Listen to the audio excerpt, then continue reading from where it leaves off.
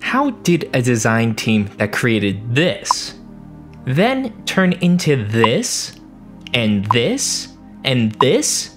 And ultimately, how or why did this become one of the most recognizable chairs in the history of furniture? The answer lies in the creativity, innovation, and vision of one of design's most influential power couple, the Eames. In World War II, the US had a problem. The country was in total war. That means basically all resources were funneled towards the war effort in Europe and the Pacific. Even fashion took a hit in the 40s. Suits adopted a decidedly pragmatic tailoring style, close to the body with small lapels. The demand for resources during World War II changed the way that people dressed all the way up to the 60s. And a rebellion of that conservation effort was what led to the Zoot Suit riots and Christian Dior, but let's not get off track. World War II was bloody.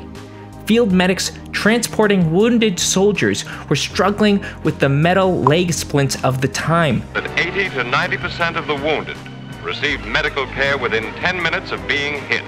They were too heavy. They potentially caused further injury because of how restrictive they were, and the metal they used was an extremely valuable resource at the time. The US Navy was looking for a factory, a team, anyone who could help solve this problem. Enter Ray and Charles Eames. The couple first met at the Cranbrook Academy of Arts in 1940. Charles Eames entered the school on a design fellowship, but soon became an instructor as Ray was looking to expand her grasp at the school after studying and painting in the style of abstract expressionists in New York City. And you know how it goes. Two creatives meeting at the same school. It was a match made in heaven. See, a lot like the Vasily chair in my previous video, the technology to create this didn't exist yet. Wood is rigid. It comes in planks. Despite being organic, its application is always very linear and very non-organic. Wood can't be used in a curved line. It has to be straight pieces. It was at Cranbrook that Charles first attempted to reimagine this wood constant. Entering a design competition hosted by the Museum of Modern Art, Charles submitted a chair molded by a single piece of plywood, and he and his partner ultimately won first prize in the competition. But Charles considered it a failure because his chair could not be mass-produced, and that distinction will mark much of the work the Eames couple will create in the following years. In 1941, Ray and Charles were married in Chicago, and for their honeymoon, they decided to drive from the Midwest to Los Angeles. And when they got there, they decided to make it their personal home. One of the reasons they chose LA, I read about in an interview once, was because they felt like Los Angeles didn't have a concrete artistic identity. In the 1940s, it wasn't the LA we know today. Essentially, it was kind of like a blank slate, especially compared to New York City, where Ray was working or studying as a painter. Here in LA, the couple found work creating props for Hollywood, but Charles continued to work on refining his process with plywood, trying to make it more moldable and easily reproduced. But the luxury of art and design came to a crashing halt when the US entered World War II. In this moment of necessity, the Eames saw a golden opportunity.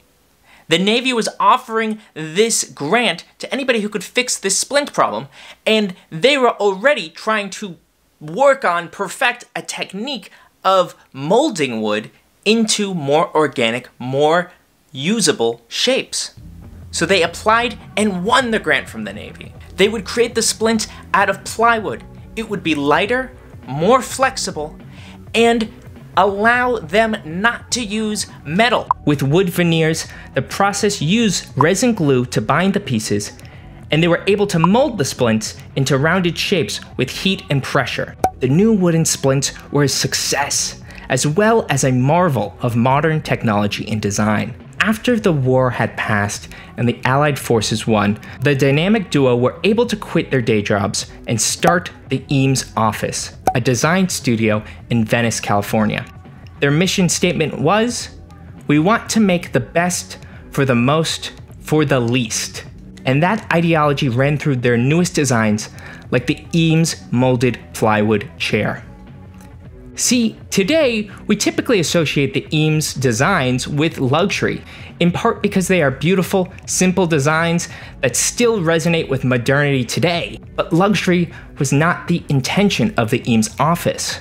Instead, they used their design philosophy and technique to make affordable furniture that was able to be mass-produced. The molded plywood chairs are a result of working with a mass production technique and, in a way, letting the mass production technique show through in the result. It was important to them that their designs were accessible and useful. And this drive to use modern technology for practical applications led to the application of another novel material, plastics, with the creation of the fiberglass armchairs. In the case of the plastic chairs, the object was to take a material which was a high-performance material developed during the war and try to make it available to householders at non-military prices. This design is so practical and has become so ubiquitous that even me, shopping for the cheapest chair set that I could find on Amazon, ended up buying a clearly Eames-inspired set for my apartment. This is a testament not only to the legacy of the design, but to the fact that the Eames were really focused on creating pieces of furniture that would serve the purpose and could reach a larger audience. And it's very practical, is it? Well, they made shock helmets out of it. That would be pretty good. How did we find ourselves eventually at the iconic lounge chair? Debatably, the ultimate lifestyle flex. The lounge chair is a decidedly luxury piece of furniture with luxury materials, and it still carries a luxury price tag today. Why did the practical and pragmatic Eames couple end up making this higher end piece of furniture? The answer lies with their eventual partnership with the furniture brand Herman Miller, a furniture manufacturing company founded in the 1920s in America. Herman Miller shifted their focus after the Great Depression to modern and more upper-class designs. The furniture company offered a contract to the Eames to produce all of their furniture.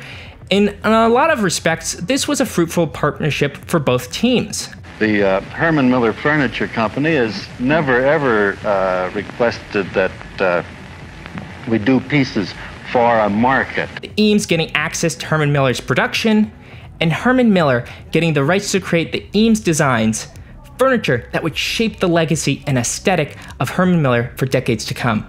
Today, if you want an official Eames piece of furniture, it is still produced by Herman Miller. By the 1950s, the American middle class was experiencing a period of unprecedented prosperity, and Herman Miller was interested in marketing a new luxury chair to this well-to-do middle class. Turning to the Eames couple, they devised a modern take on the classic club chair, much like how the WWII chair was a modern take on the classic club chair, if you remember. It would integrate luxury materials with the Eames signature futuristic wood molding process, and the chair would have its big debut on this newfangled fad called TV. This chair is a familiar one to you, but 10 years ago, when it was designed by Charles Eames, it was a revolutionary new chair, and I must say it caused quite a flurry. And the designer, Charles Eames, has become almost a household word. Pause for a second. You hear what's going on? Only Charles Eames is mentioned by name. It must have been something very important that's brought you to New York. What is it? You know, it'd have to be important to bring us away from home. We're in New York to introduce a new chair for Herman Miller. Did you notice the way Mr. Eames said our and we? Well, that is, of course, because almost always when there's a successful man, there is a very interesting and able woman behind him.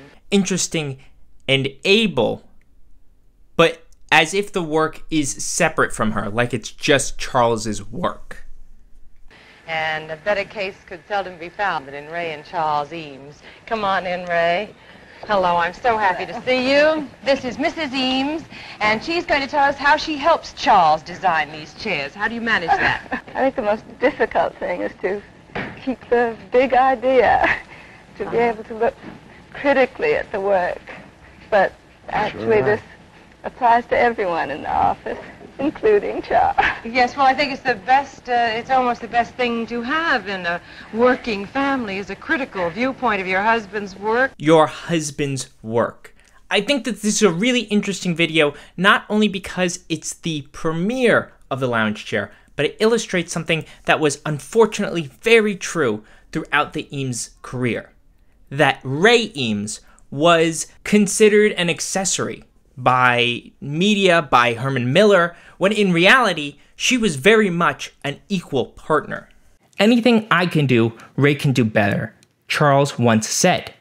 After all, we're talking about a modern painter, an artist who is often credited in retrospect with applying the human touch to all of the Eames designs. Charles wouldn't have been the iconic designer if it wasn't for Ray, and vice versa. It's a shame that during this era of their creation, she wasn't recognized as an equal partner. And with the debut of their most iconic, potentially most artistic and human design, we should not dismiss that it is likely a lot of Ray, the artist first, that made this possible. But I think now it would be very nice if we can preview your newest chair. Why don't we just go up here and have a little preview of this?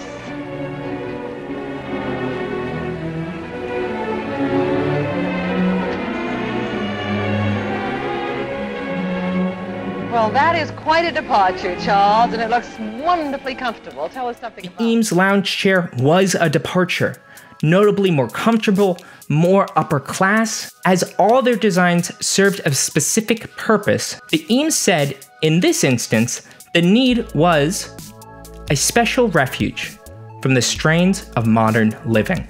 And it's poetic in many ways that the couple's design philosophy would lead them to this. Their most impactful design would be born out of a necessity of modern life during peacetime.